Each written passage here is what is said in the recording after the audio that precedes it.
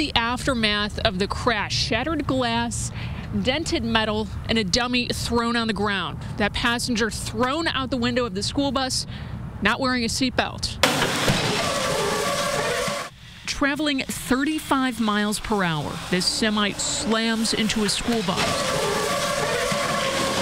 Passengers are on board. Some are strapped into lap and shoulder belts, others are not. We just want to continue to help people understand that even though school buses are statistically some of the safest vehicles on the road, they are really some of the only vehicles, minus motorcycles, that are actually taking people on our highways and interstates without lap and shoulder belts. After the impact, one dummy is on the ground, 2 are in the aisles, and a few others are still strapped into their seats.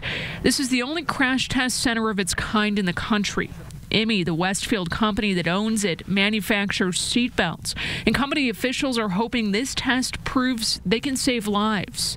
This parent agrees. Anything that would keep them safer is definitely going to be better. So, yeah, when I was in school, they didn't have them, and, I just think it would be better. But the idea is up for debate. The American School Bus Council argues the big yellow buses by design are already safe.